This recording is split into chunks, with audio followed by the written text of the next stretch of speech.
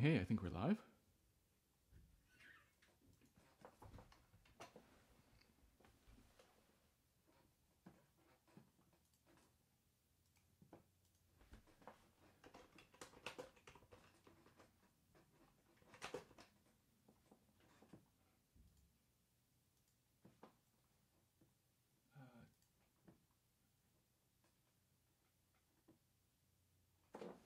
Test, test, test.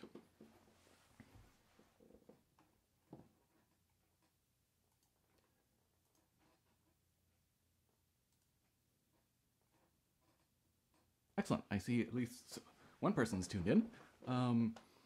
This is always, I should do this more often, I say every time, because just trying to get everything set up and all the tech stuff. So, how's the volume level? It's always a bit of a problem, right, to match the... My voice is obviously softer than when I'm playing quite loudly on the harp. So again, if you can't hear me that well, you might try headphones.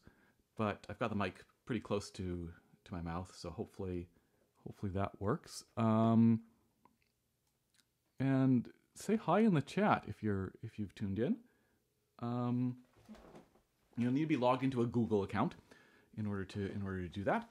But welcome to this celebration of 7 years of Harp Tuesday.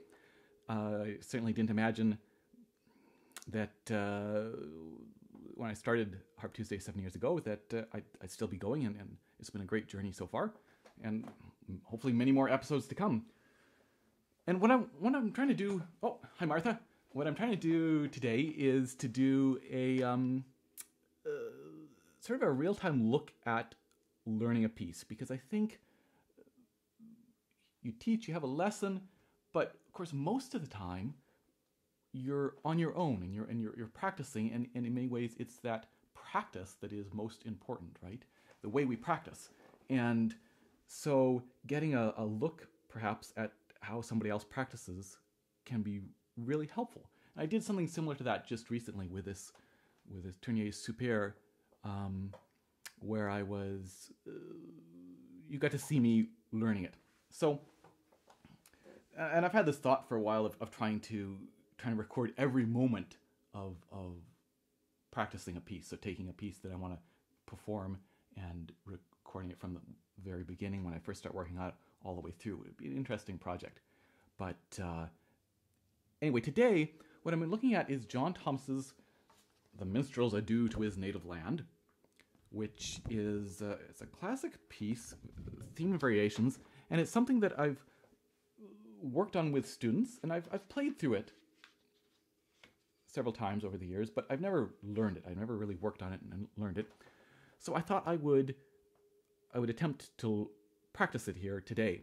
And in a way it's cheating to some extent, right? It's so that I think what's most helpful, right, is how to practice a piece that is hard for us, and that is something that maybe when we first again, that idea of taking it from not knowing it all the way through the process to learning it and being able to perform it.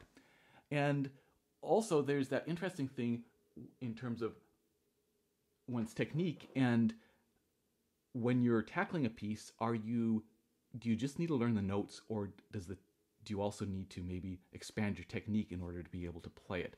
So that, in other words, if you're taking something that's really easy for you, then all you need to do is learn the sequence of notes. Whereas if you're taking, let's say that you've never played 4-note chords before, right? And you're going to start learning a piece that has 4-note chords. Not only do you need to learn the notes, but also just starting to become comfortable in being able to do 4-note chords. So, oh, excellent. There's somebody here from Wales. Great, because John Thomas, of course, is Welsh. And New Zealand. Awesome. And so that as well, like I think it's great to be learning stuff that pushes your technique and that requires maybe that extra time. Whereas here again, I say this is kind of cheating for me, because in other words, I don't want you to get the sense that if you just practice the right way, it's easy to learn this stuff. That a lot of the work I've already done, not on this specific piece, but being able to again, just need to learn the notes. And of course, in this case, there's a lot of patterns that hark back to other things that I've done, right? And just to basic sort of patterns and techniques. And France, excellent. Hi, everybody. Anyway, let's get started. So you can download the music. It's public domain. I'm gonna post the link here in the chat, and this can be played on the lever harp with some adaptions. So I have, let me see, sorry, copy. So here's the link to,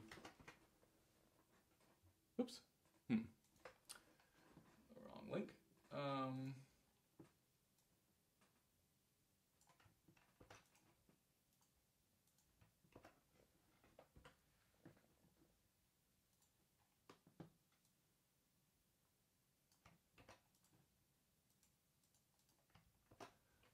right. So that first link is to my adaptions for the lever harp, and the other one is to the full version for the pedal harp. So you can follow along. So, okay, it's the theme and variations. Let's get started. Get a chance to hear what it sounds like. And so, is the theme and variations this first theme, right? Is quite important. It's what the whole piece is going to be based on. So let me. I'm just going to try reading through this. And again, while I've never learned it to the extent of performing it, I have read through it. I haven't read through it recently. I've tried to keep myself, kind of fresh, that sense of what it's like to approach a new piece. But anyway, here we go.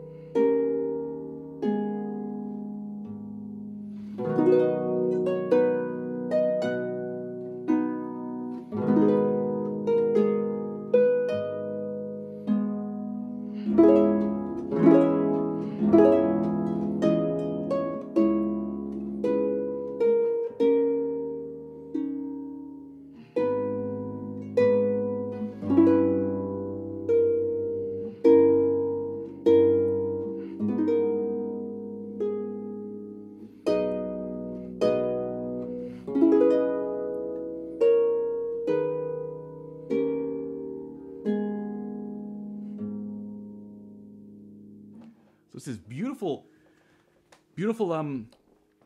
haunting, kind of mournful melody, and for me it's easy enough that I can kind of sight read through it. A couple things to note. Let me pop up. Okay, I think if sorry, where's my scenes? Here we are. Yeah, that's not exactly what I wanted to be showing, but anyway, if I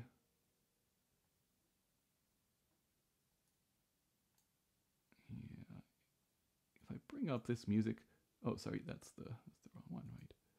This is the one I want. There we go.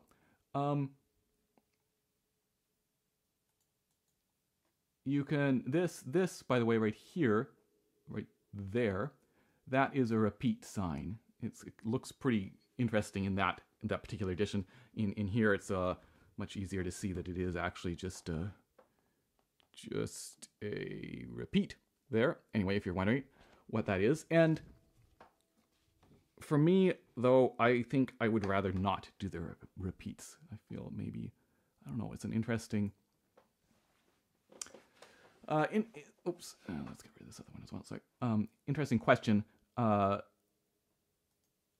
feel like it actually flows better to just one time through. Anyway, let's go over it again here. So, and how much break do we actually want to do on that? And again, I think download the links, download the music so you can follow along. I think is easiest. I don't have it up on the screen right at the moment. Thinking about that nice, beautiful quality to this, right? So I'm trying to think maybe a slow close, a rich kind of deep sound, even though it's soft, that it has a nice depth to it.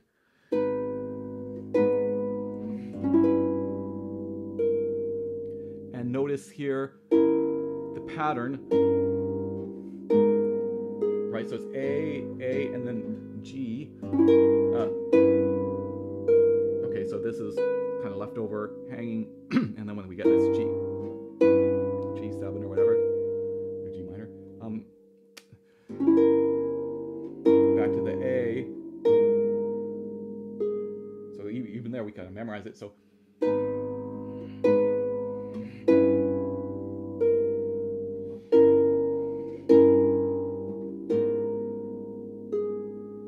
then what is this? This is, okay, those C's that are part of this A.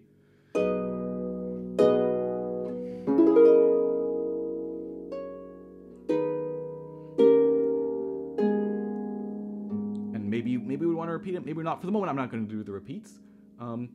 Then thinking about the quality of that chord. So, and here,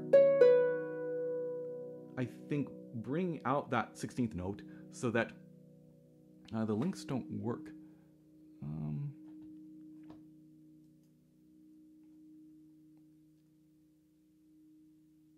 Yeah, it's added something at the back. That's very weird. Sorry, let me try that again. The links are also, I think, on my.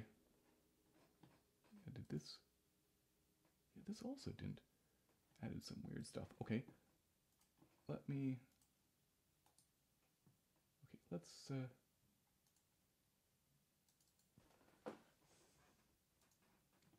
Let's try that one more time.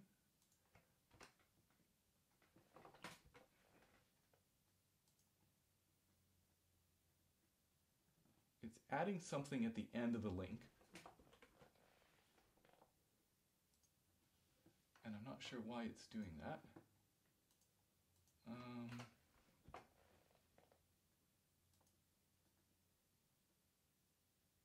Very peculiar and very annoying.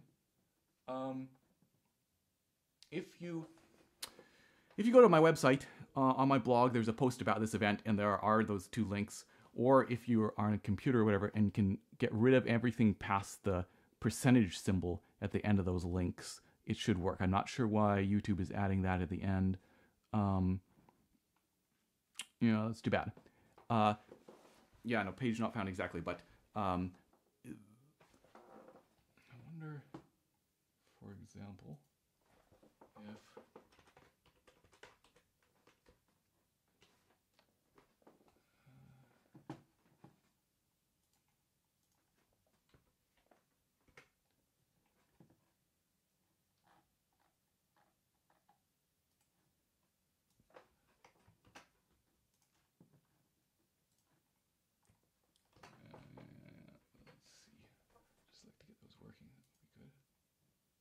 keeps adding that. Interesting.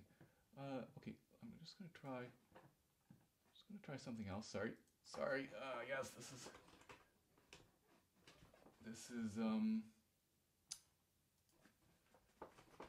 why I should do this more often.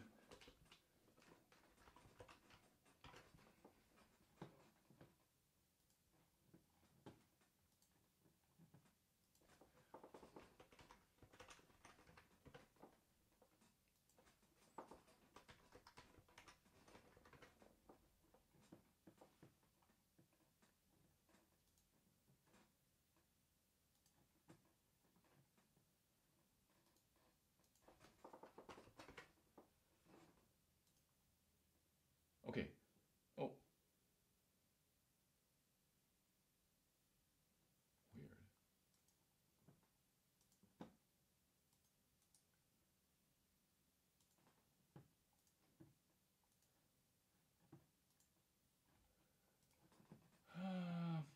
Yeah, exactly. If you get rid of everything after the percentage sign, it's very annoying.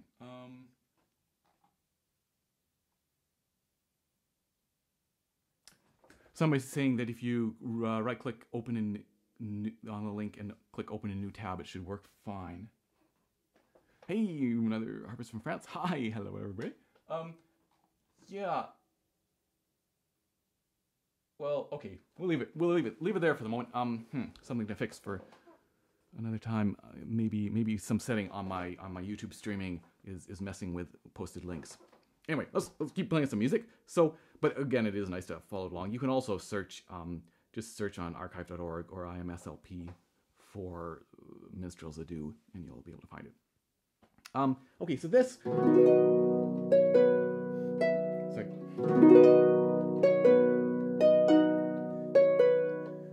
I'm wanting to that the 16th note. It's short, but not too short, and you know, giving it a certain amount of weight, I think. Oh, sorry. This is this, not this. And same thing, a third lower. Let's try that again.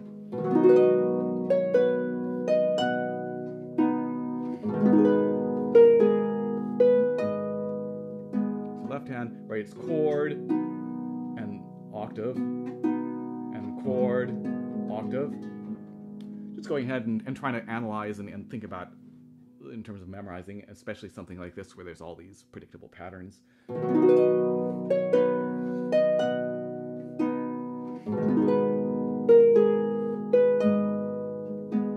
what have we got? Okay, we got all of these, and again, I'm not entirely convinced on trying to do a big break on all of these. Right,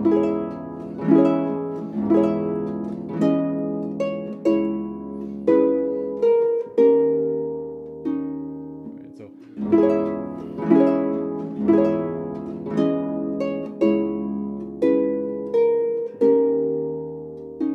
right, we get boom, boom, boom, boom, and then just octaves, and we're coming down there in the right hand, and then we're back to basically a repeat.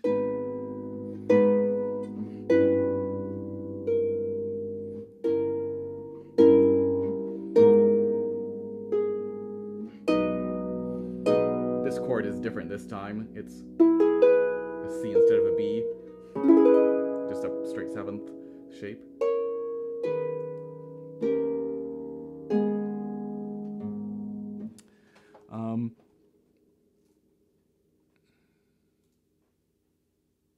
Where did that go to? Oh, here we are.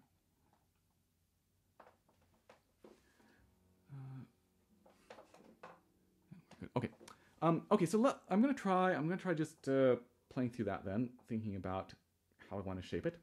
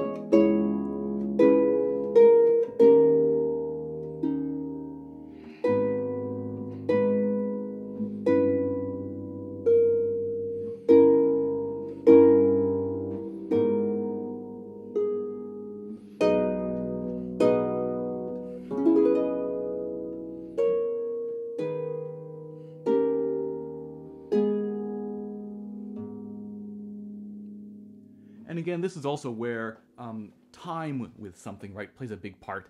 So that simply living with it, even though, as I say, I can sight read this fairly well, just getting a chance to live with it is really important in terms of thinking about exactly how you want to play it and how you want to shape it. And again, what would also be a great thing, I'm not going to necessarily demonstrate that on the stream at the moment, but is to record myself, right, and listen back and analyze. Okay, I liked how I shaped this. I want to think more about this transition here, or the volume here, the space between the notes here, and do some analyzation that way. Okay, let's look at the first variation. So here again, we take this we got the same structure, this theme, and we can think about like a bar of A, then the G natural, back to the A, etc. C chord often then, even though it's back to A and G and A and G and A. So, and then of course the middle section where we got this C major, C flat, I guess. Okay, so variation 1.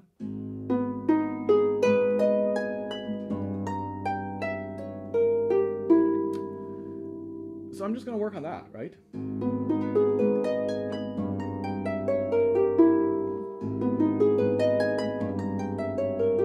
We got this cross under where we're skipping a string.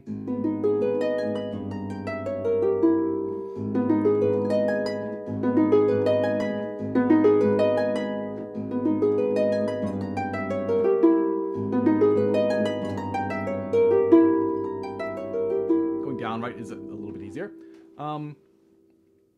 Then we get similar thing.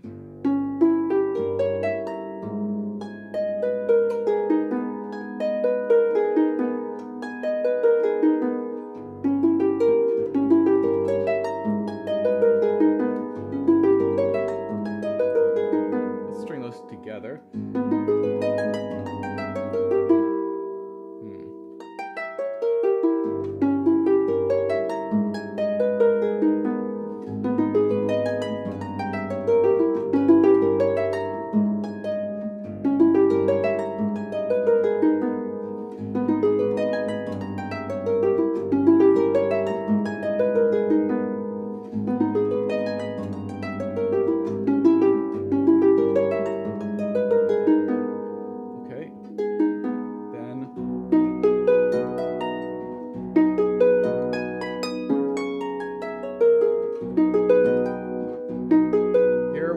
Under to a fourth, right? That's a bit of a challenge.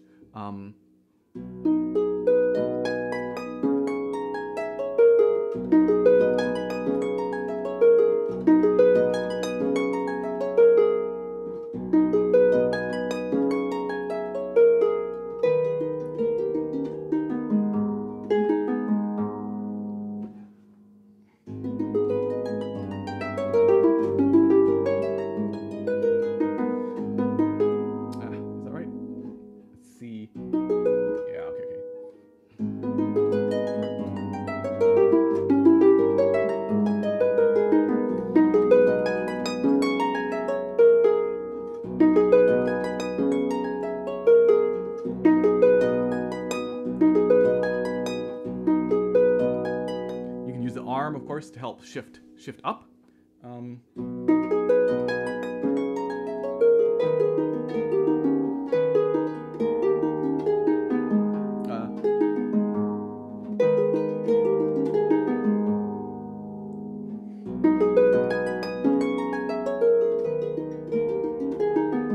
Let's try that again.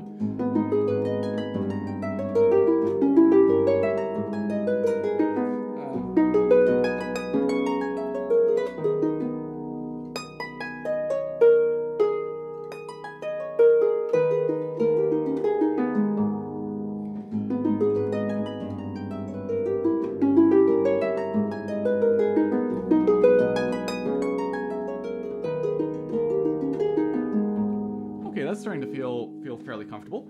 Can everybody still hear everything? Stream's working okay? If you haven't got a copy of the music, let me just see if I can get this link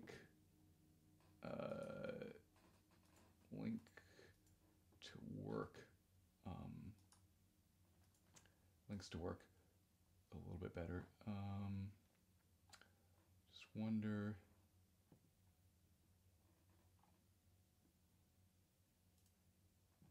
Let's try this.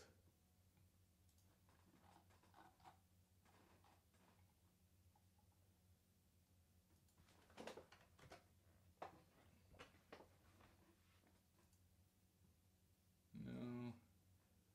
How very peculiar. Okay, well, anyway. Hopefully you do have a copy of the music to follow along with, because I do think that's helpful in terms of knowing what's going on. Okay, so that's starting to feel reasonably comfortable. Let's look at the next section. 4 under this time, right?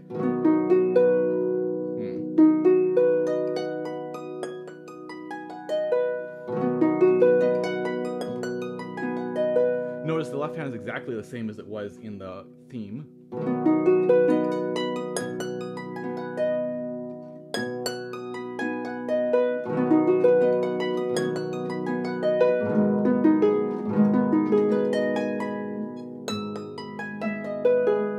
Oh, sorry, that's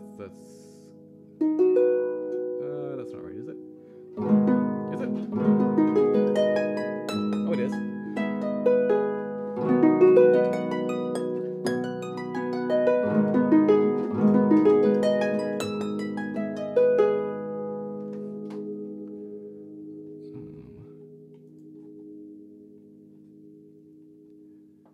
Yes, we're playing it a half step up.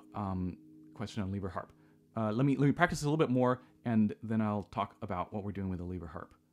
And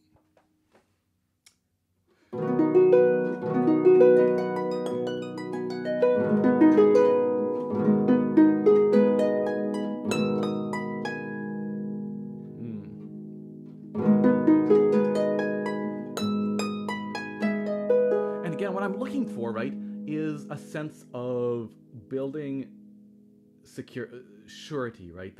That feeling of what it feels like when it's not just a scramble. So, for example, again, I could maybe try and sight read to this and do a decent performance of it. But what I'm looking for is not a sense of always having to scramble to find the next note. What I'm looking for is a sense of the fingers knowing exactly where they're going, right? So I'm kind of practicing right on the edge of that, right? A speed where it's pushing me a little bit, but it's also, I have that sense of comfort.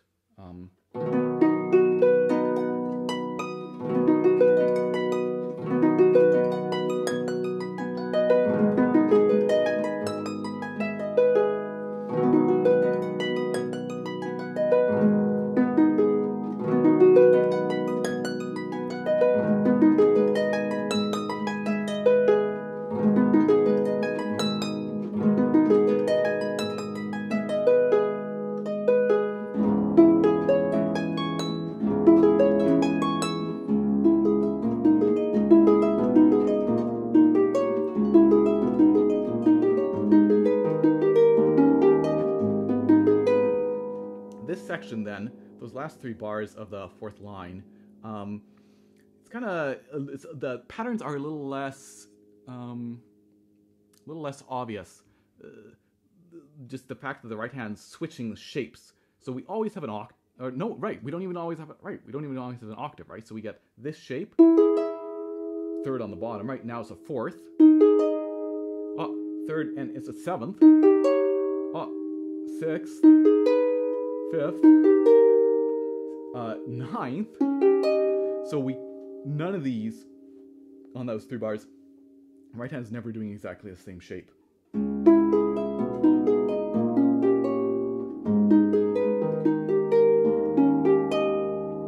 try that again.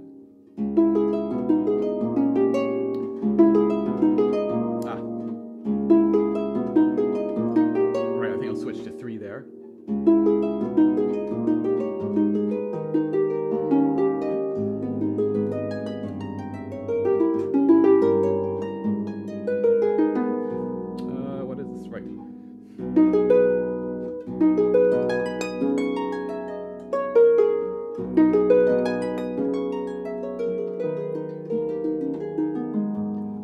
Section again.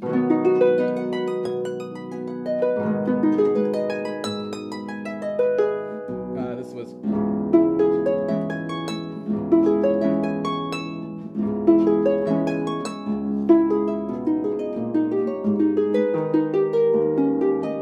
let's do that transition.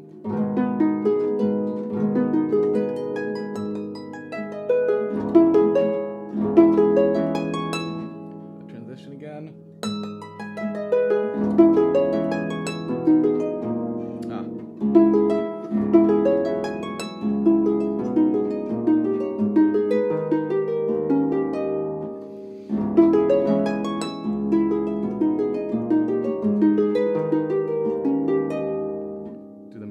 section.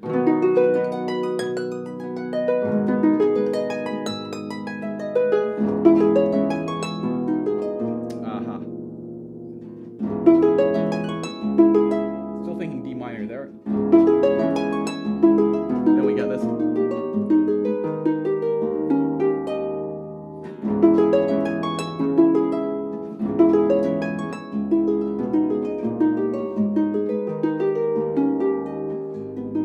Okay, let me try the whole variation.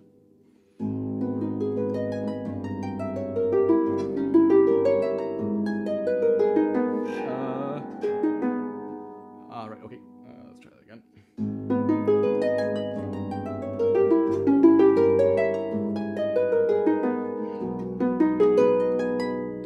so that transition's not very solid yet. Let's see.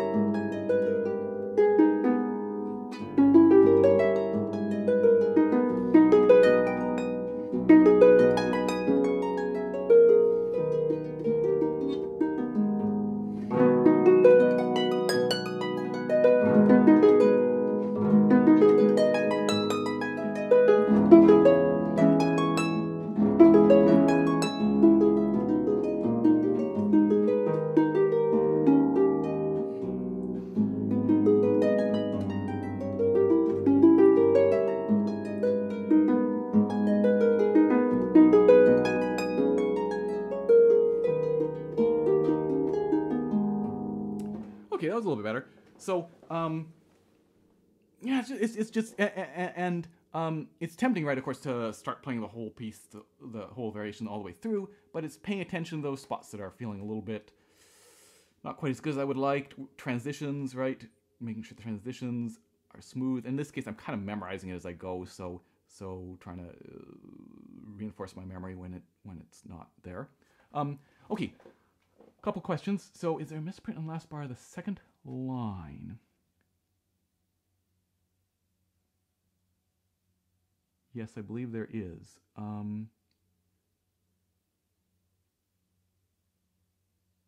first... Oh, right. It's not in my version, but yes, that's very correct. And that should be a 16th. Yes. Where is my copy of that one?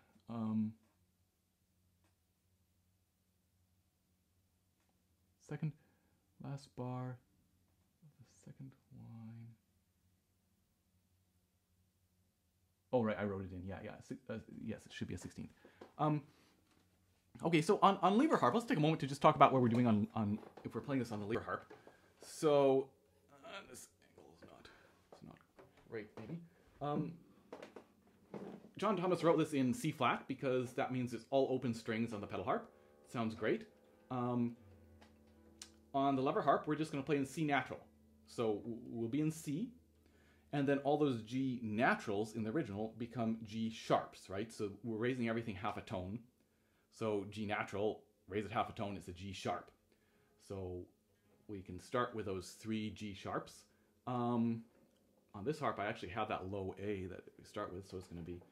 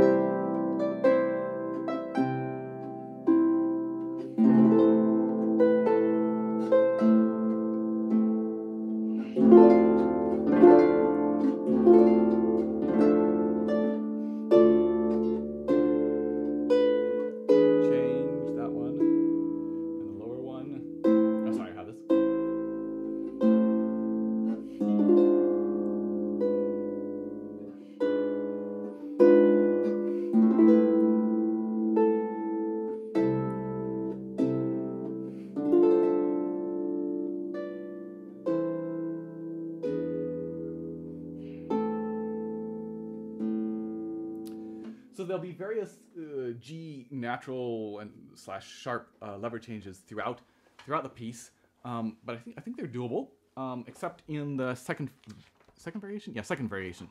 So I wasn't able to come up with a way to do the second variation on lever harp, but maybe you can play around with it. Let's talk about the second variation. So this has all these harmonics.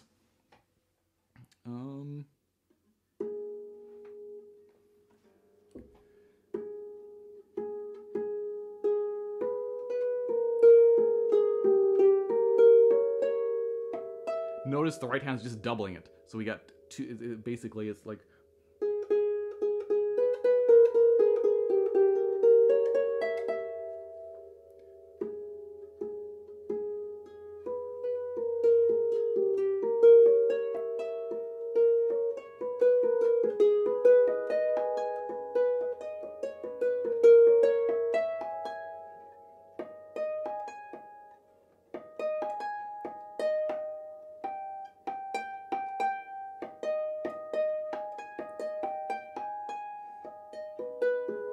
Try that again.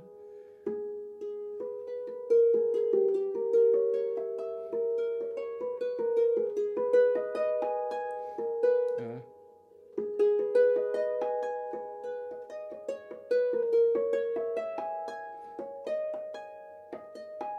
try that transition again. 3 3. So I would put a note. I don't have any fingerings written down here. Just a reminder, because I found myself missing that a couple times. So third bar of the second line, the right hand, that E, not the first E, but the second E, E, G sharp, leading to the last bar, we want to do 3, right? So we go... and again, depending, you may want to write in a ton of fingerings when you're working on a new piece. You may want to write in very few. But if you find yourself missing a spot, then that's a great, write in a fingering or highlight it or whatever, something to just to make sure that when you get there, you actually do it the way you want to do it. Great. I'm going to try that one more time.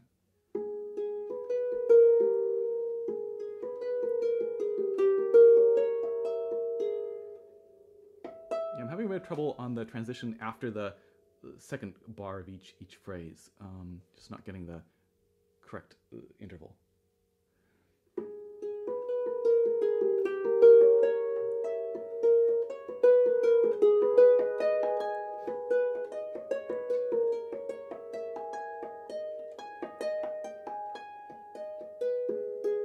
I'm going to go on.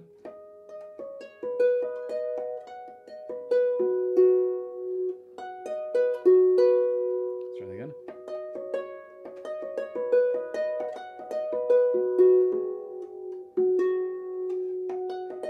So I can't place that fourth finger, right, at the start of this little thing because I've just played it and I don't want to muffle it quite that early.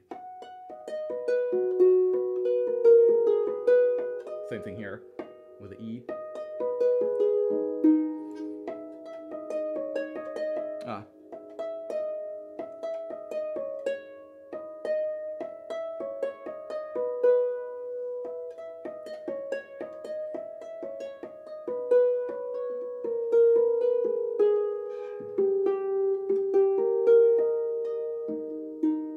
Try that last line there.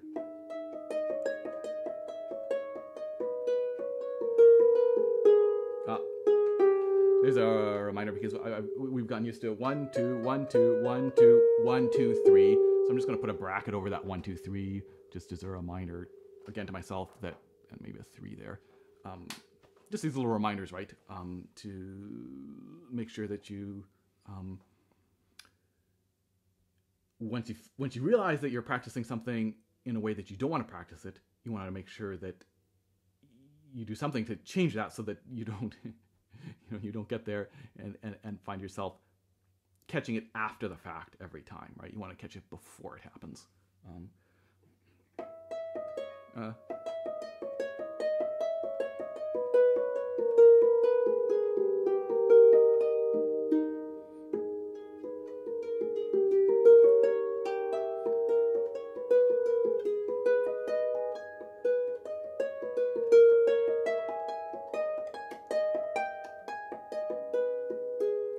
etc. I'm gonna leave that one for now. I find this, you know, this consonant harmonics can be a bit of a strain. So I think I'm trying to really relax, because we're in this kind of slightly awkward position, and just trying to really stay relaxed throughout. So I might even practice completely relax. Sorry.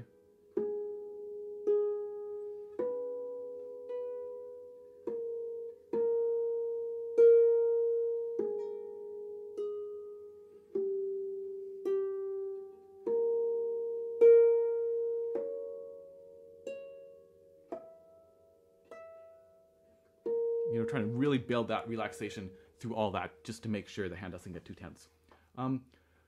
Let's go on to number 3. Now, number 3 is great on the lever harp because we don't actually have to, we're going to set this higher G back to natural. And in the middle section, we're going to play this chord, a 4-2-1. We're going to omit the, a 4-3-1. We're going to omit this G so that we don't have to worry about changing it. And that way we don't actually have to make any lever changes throughout this variation, which is great. This is really fun. Variation 3, you can really push the tempo here. So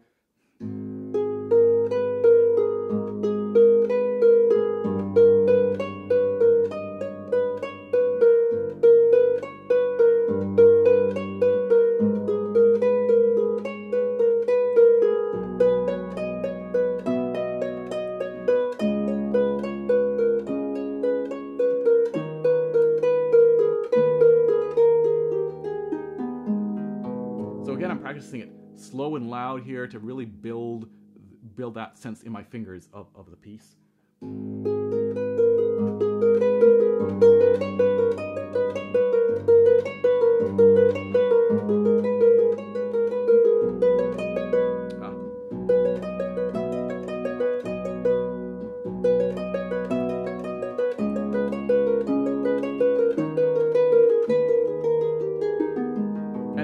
Maybe practice on that edge, right, of between the really solid and the slightly uncertain.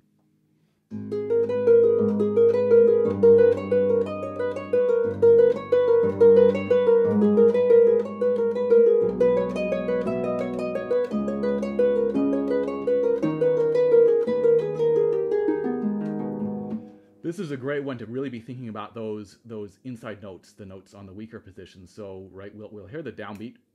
That'll come through pretty well, but especially that third beat. And 2, 3 again. So it's the 2, 3. This one will come through. 1, 2, 3.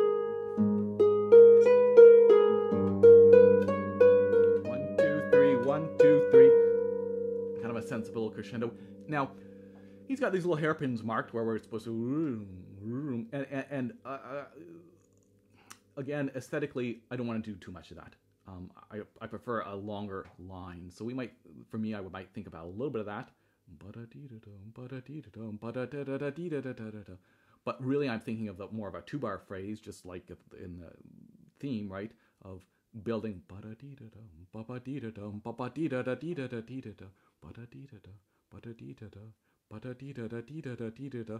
it's built and it's come back a little bit, but we're still a little higher level, and then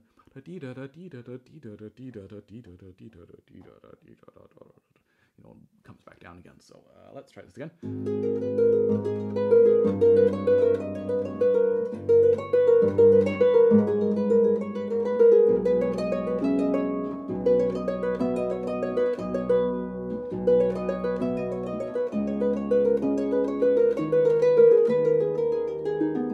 Okay, that second line felt just a little shakier than I would like.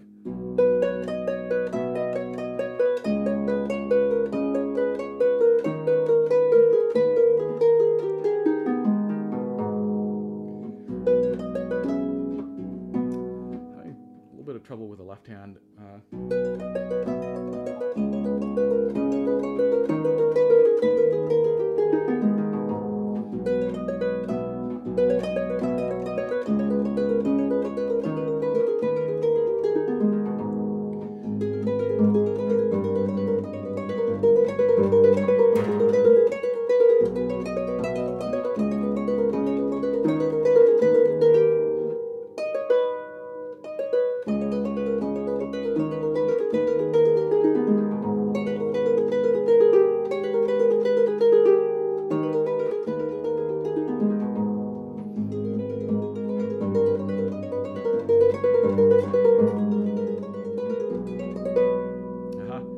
because we've gotten so used to but now here it's right. We immediately start in with no pause on beat 2. So let's do that transition. Maybe.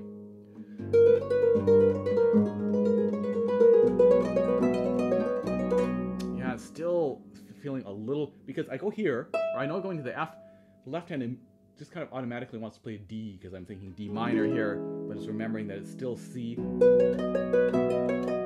of course here, and again, this ties into what we noticed it was doing, this kind of suspended chord thing. But here, again, this looks like C minor, but I'm playing a D in the left hand. So I'm just trying to, I guess, be aware of that.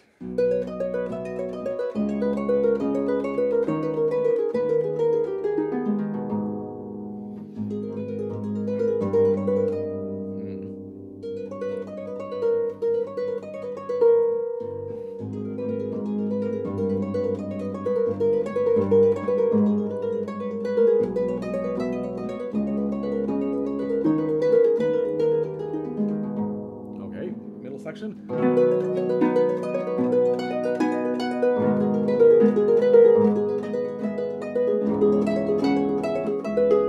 Again, okay, yeah, this way it's D, D, and then C, C.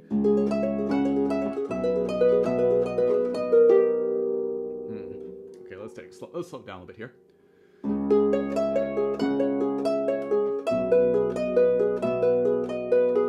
Okay, so.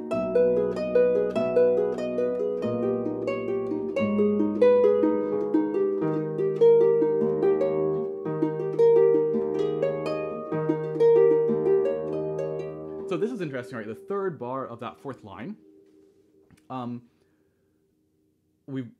throughout the piece it's been 3 2 1 1 2 3 3 2 1 2 3, right?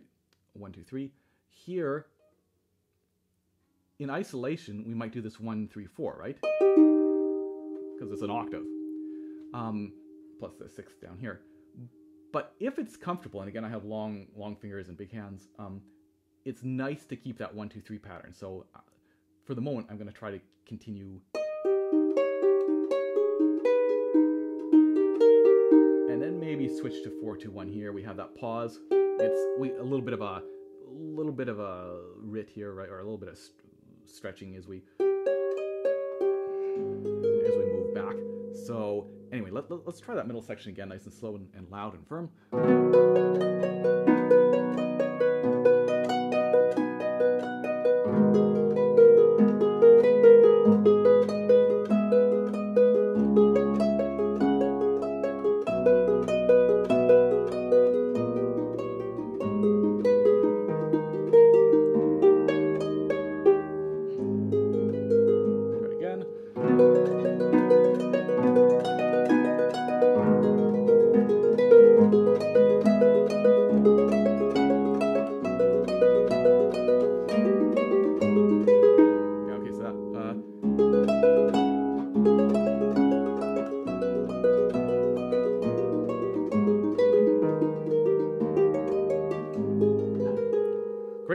This a little bit more, and then I'd love to answer some questions before we tackle the last movement. So if you have any questions about any of these first few variations, or just kind of like practicing in general, or any questions you want to fire at me, go ahead and type those in the chat, and I'll get to them in a moment.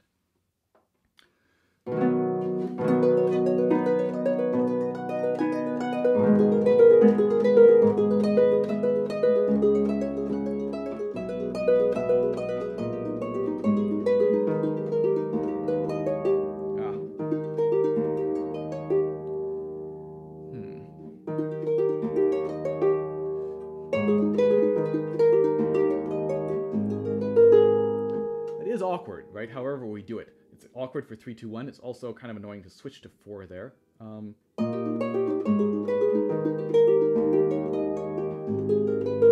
I will try 3 2 1.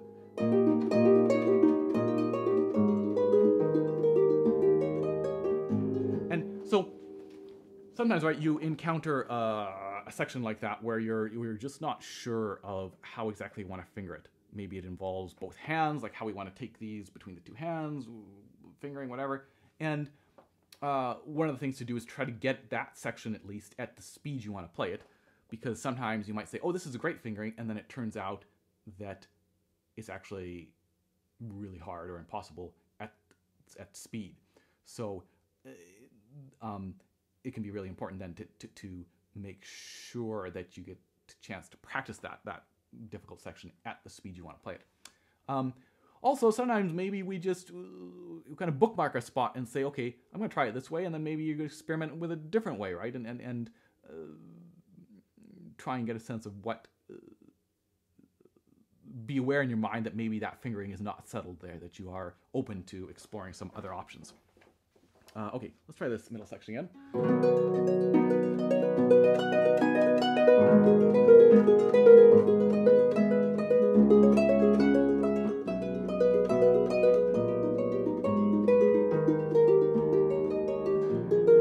Okay, so that felt good, the 3-2-1.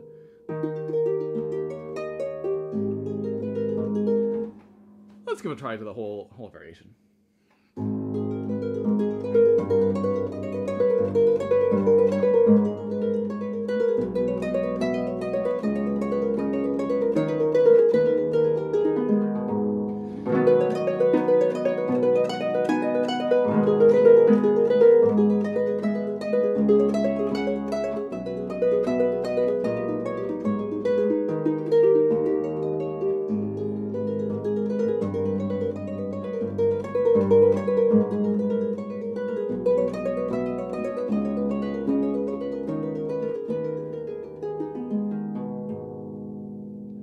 So that felt pretty good.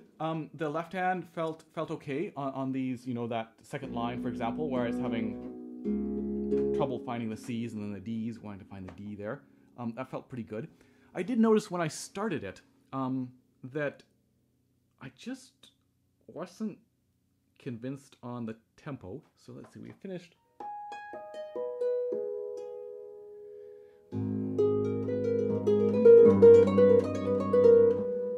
Want to try and ease into it. This is agitato, right? And I think we want to. It's so exciting. It's fun to really play it fast.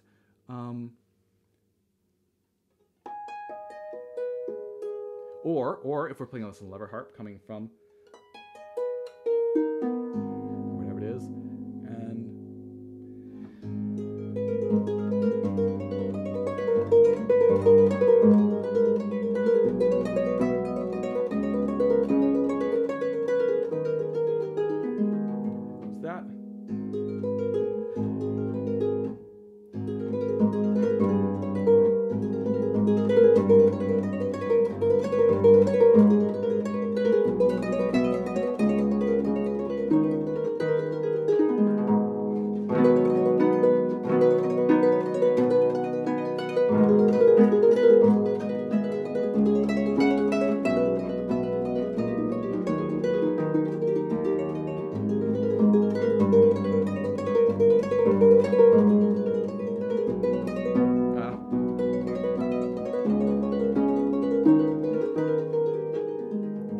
so that's kind of fun to play that fast. I'm not sure. Again, I want to listen to that. Like, that's probably a little bit too fast, I think.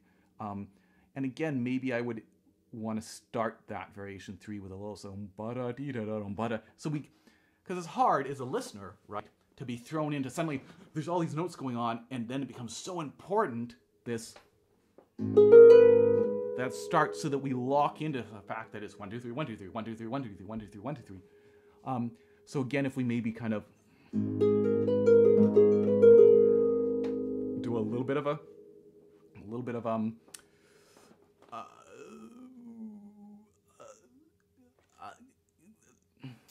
start where we're kind of getting, you know, starting a little bit slow and moving into it, that might work. I don't know.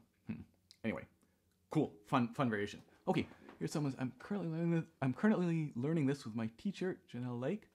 And she told me that John Thomas wrote this piece to express the hope of his harp going to someone that will play it after he passes away. Huh. So, yeah, it's a beautiful piece. And, of course, John Thomas, right, he was fantastic harpist, wrote a ton of music. And until recently, he was the last royal harpist. And now that tradition has started up again. And yeah, I was actually going to post a couple links about him, but links, again, seem to be having some problems. But if you search Google on John Thomas, you'll find out some more about his life. There's a nice article on the Adlius, can't think, the music publishing company about him. So, and again, right, something like this, you can really tell it's written by a harpist, fits so nicely under the hand. Any other questions?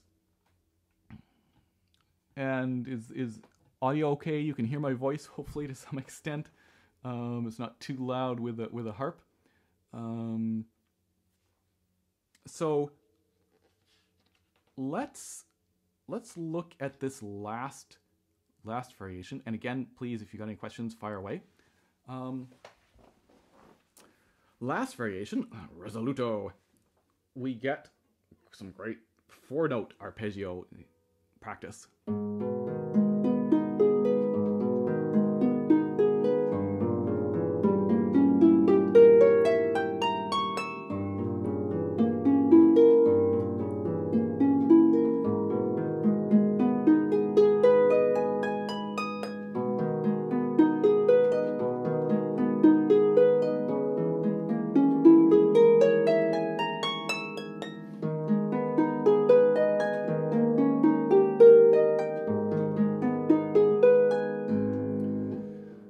A couple things to note here. Again, in something like this, I would be kind of just automatically. I'm kind of punching the offbeats, right, to get it really so even. It can be helpful to emphasize not the beat, not the 1 3 4 1 2 3, but the 1 2 3 4 1 2 3 4, because those are the ones that are a little bit harder to hear, a little bit more likely to get lost. Notice there that he uses this G sharp, it's an enharmonic with a flat, same sound, so that we get to place this 7th shape, and we get, which is kind of cool, because if we did, oh, we don't have that A, right? If we did an A arpeggio, would run out of notes, strings. So this is kind of cool. Let me try this again.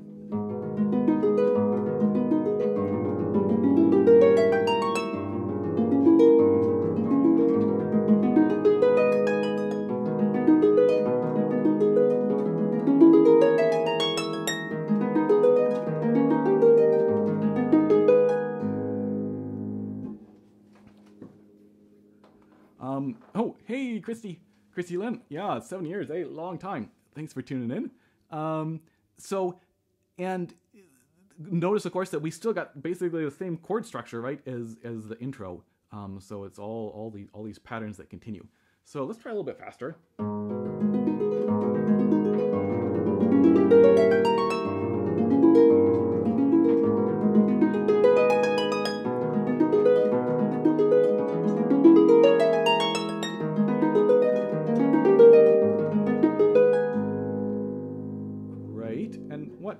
What tempo eventually do we want? Let's see. So, like, and again here, this. Like, I don't know that we necessarily want to play it as fast as we possibly can.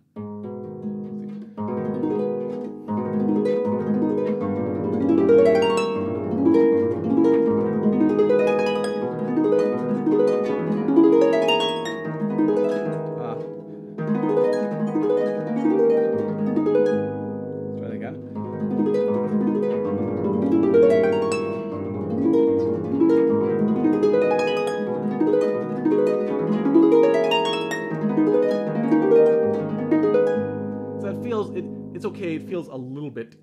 Just some of the transitions are a little bit shaky.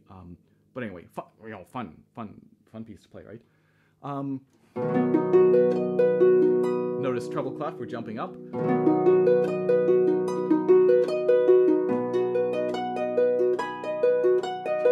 Same thing, down a third.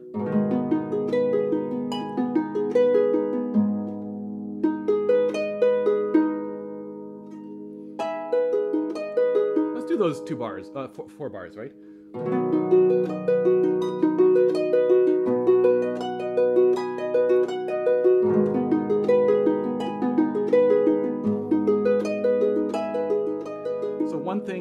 One thing I'm aware of is the fact that I'm here. And earlier on, we would have kept that, I think, right? Like, you think about the third variation.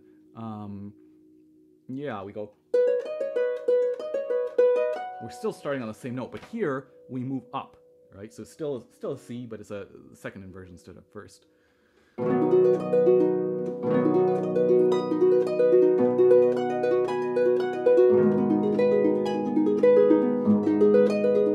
So I just noticed that I have to think about that, right? Like it's not necessarily automatic. That one felt pretty good. Not bad.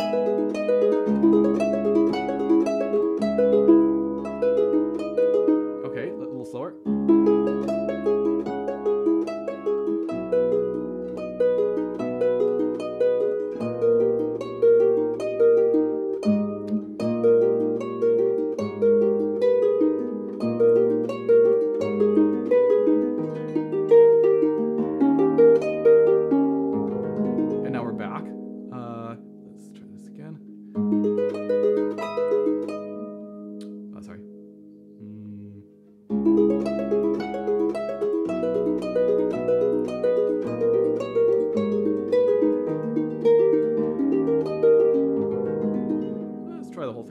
Section a little faster.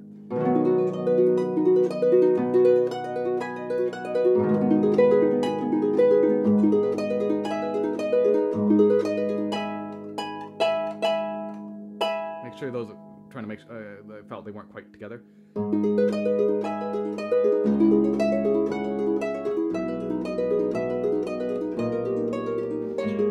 Okay.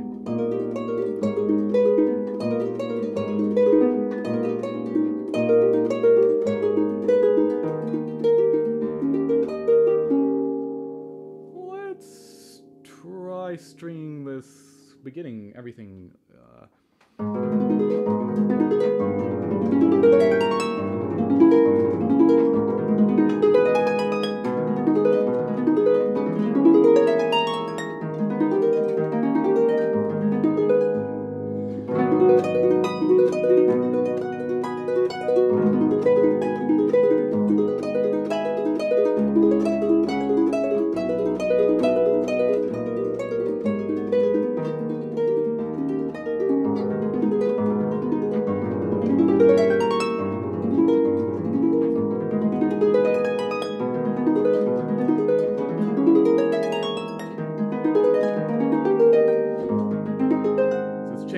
Also notice that here, so we got,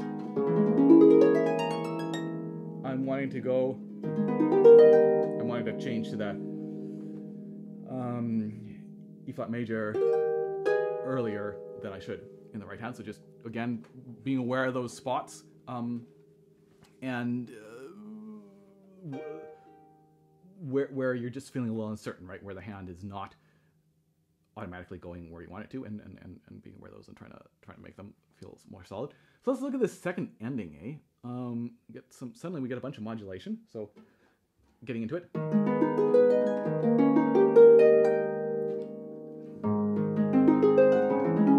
Let's do that.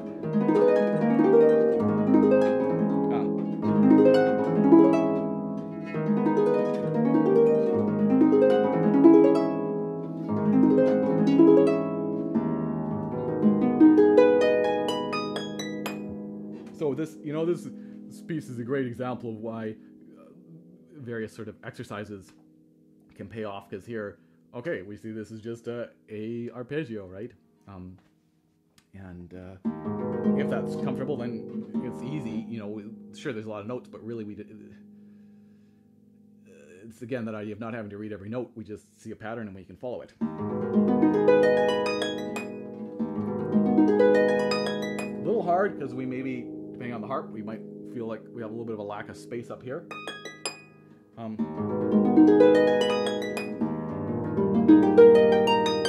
again, right, I don't really need I notice, okay, this is an E shape, right? E arpeggio, E flat major in this case. I just get to go up on that. So let's do that transition again.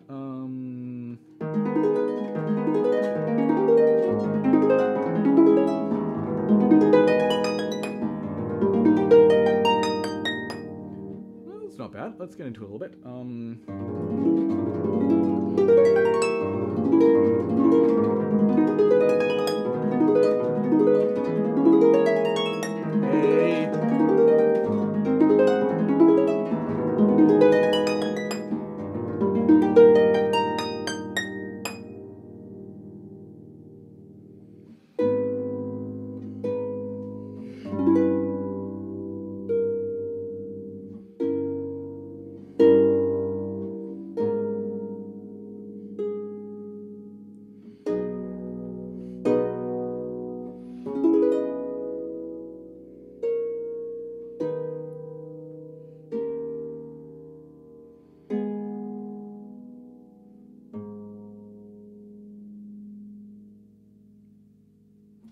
So beautiful, beautiful ending, right? We just returned to the very simple, simple theme again.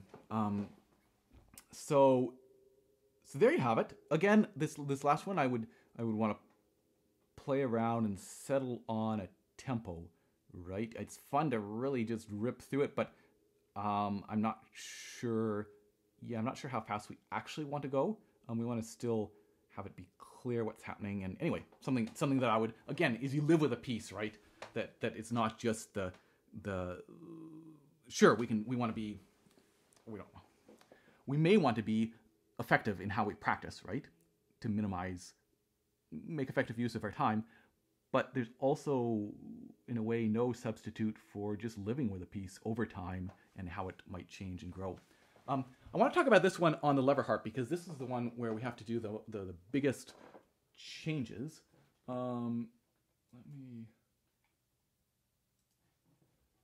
Let's see if, so is this the, no, this is the, oh yeah, sorry, there we go. Drag it over here. Okay, so,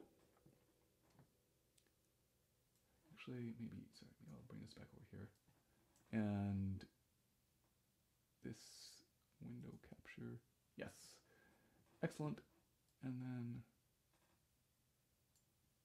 okay, let's drag it over here, because I'm going to zoom in a little bit. Great, so hopefully you can sort of see what's going on that. Okay, so here, let's talk about some options here, because I'm not certain what is the best option. So, right, this is, so that's different, right? Different key. Okay, so this we can do it just as written. Let's go on and we'll talk about why we might do that differently. Sorry. Now, of course, we can't do this beautiful thing of doubling the A flat with a G sharp. In this case, it's A natural, and anyway, we can't double that. Now, we could try to go.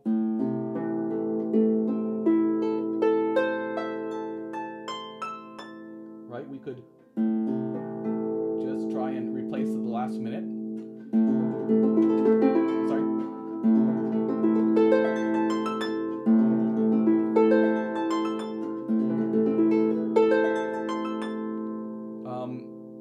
Careful, I'm just going to move this mic a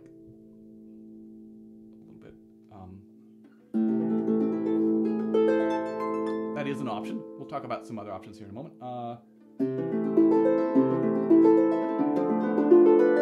Now this harp goes up to the high C, so I do have this B up here, but a lot of harps don't, right? They might only go to the A, 34 string harp, right? And then whatever it is, I have this low A, haha. So, okay, so we could do that then, basically as written, if we have that high B.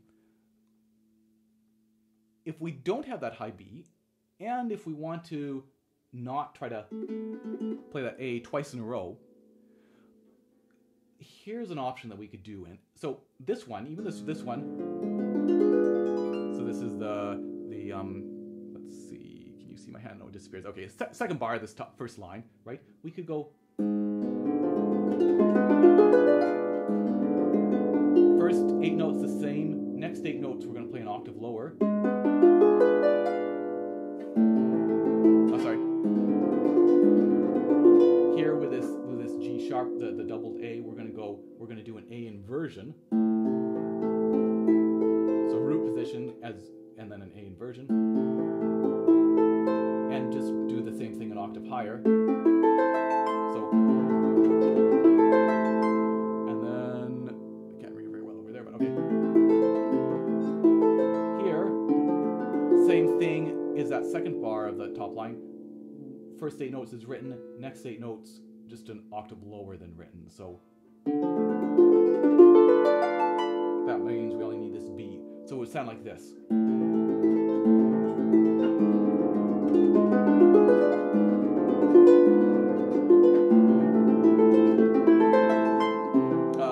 that right?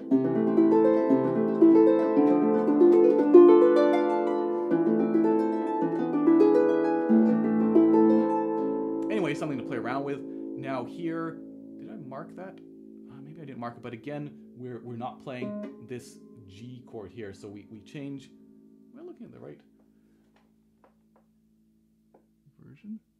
Maybe I'm looking at the wrong version. Anyway, we should be changing our G natural, but in the left hand we're just playing this 4-3-1 chord here without worrying about this G. And then in terms of the ending, I think on the lever harp, we're not going to try to do that modulation in the second ending. We'll just do the first ending, right? The whatever it is.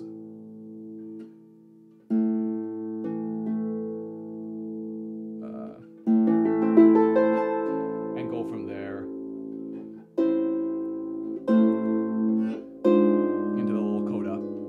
So anyway, hopefully that makes sense to some extent. And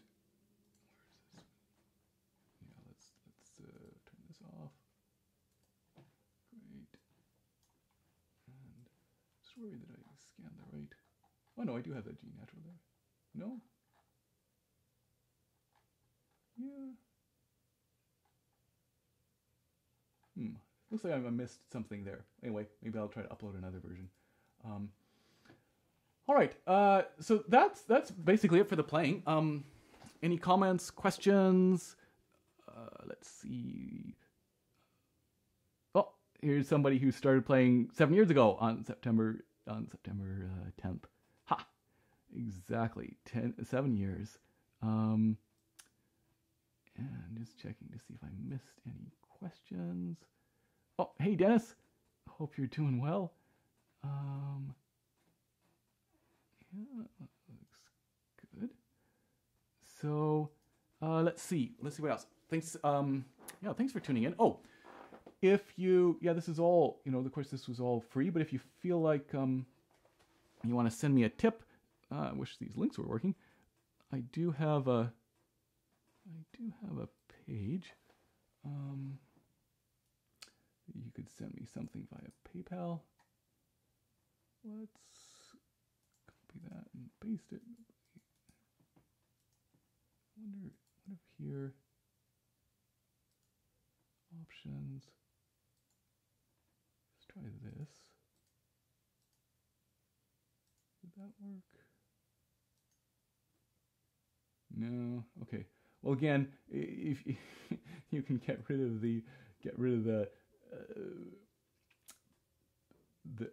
the percentage sign and everything after it, and that will work.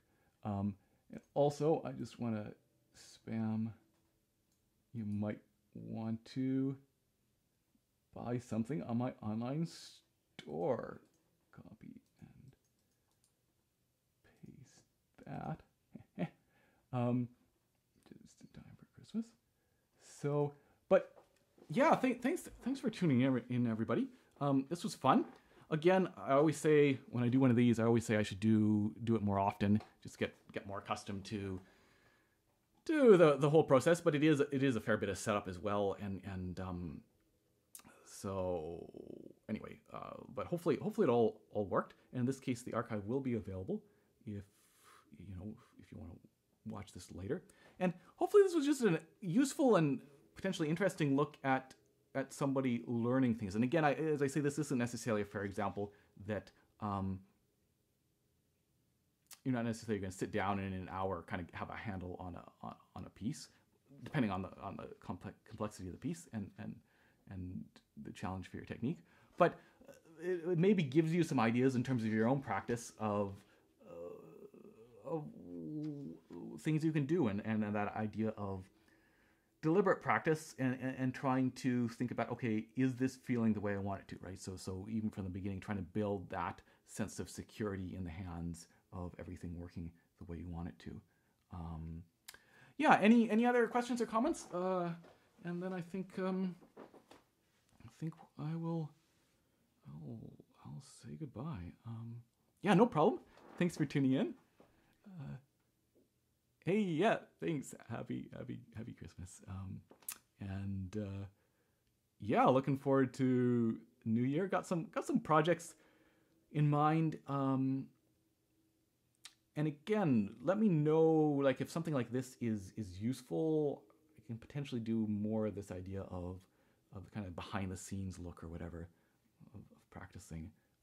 And again, I'm always interested in ideas for Harp Tuesday episodes, so feel free to email me. It's info@joshlane.com. You can find it on my website as well, under contact, I believe.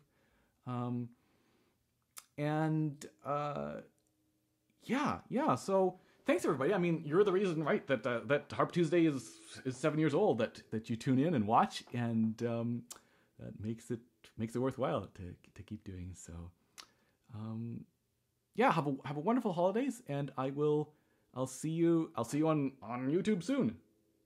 Cheers.